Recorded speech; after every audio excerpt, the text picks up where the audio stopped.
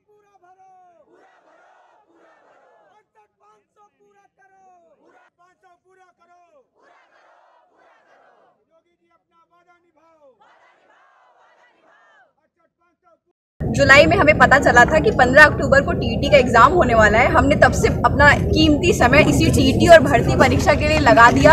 हमने उस दिन से पढ़ाई करनी शुरू करी थी और दिसंबर में हमें पता चला कि मार्च में पेपर है। मार्च से पढ़ते पढ़ते हमें पता चला नहीं मई में पेपर है। मई में पेपर के टाइम पे हमें पता चला नहीं 30-33 कट ऑफ है। हमने उसके लिए भी पढ़ा, लेकिन मात्र 1 और 2 नंबर से पिछड़ने के बाद हम लोग आज यहाँ पे धरना दे रहे हैं। और इस धरने का सिर्फ एक ही लक्ष्य है कि 27,000 सीटें पूरी करी जाए। नहीं तो हम घर से निकले हैं तो नौकरी लेके जाएंगे, नहीं तो सीधा हम भगवान के पास जाएंगे। इनके मानक जो थे वो 60 और 40 थे, जहाँ पे कम कट ऑफ वाले, कम परसेंटाइल वाले बच्चे आज नौकरी पा गए हैं। और आज हम लोग उनसे ज्यादा परसेंटाइल वाले, 53 परसेंटाइल वाला बच्चा नौकरी पा के बैठा है और हम 57 परसेंटाइल पे। हमारे जैसे कई बच्चे ऐसे हैं जो 59 परसेंटाइल तक यहाँ पे बैठे हुए हैं इस कम नंबरों के साथ। फिर भी हम यहाँ पे बैठे हैं, बारिश में भीग रहे हैं। हमसे किसी को कोई लेना देना नहीं, हमारे साथ सौतोलों जैसा व्यवहार किया जा रहा है। ये बीटीसी 68,500 को जो योगी जी का ड्रीम प्रोजेक्ट है 68,500 भर्ती, इसमें 41,000 पदों को भरे जा चुके हैं।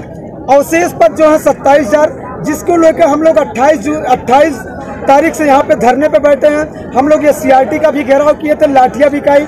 पुलिस बर्बरता से महिलाओं को भी नहीं छोड़ी, उन पे भी लाठियाँ बरसाई गई। हम लोग यही चाहते हैं, योगी जी से निवेदन है, उनके अधिकारियों से निवेदन है, उनके मंत्रियों से निवेदन है कि बचे हुए अवशेष जितनी भी सीटें हैं 27,000 सीटें 68,500 की इसी भर्ती में पूरा किया जाए।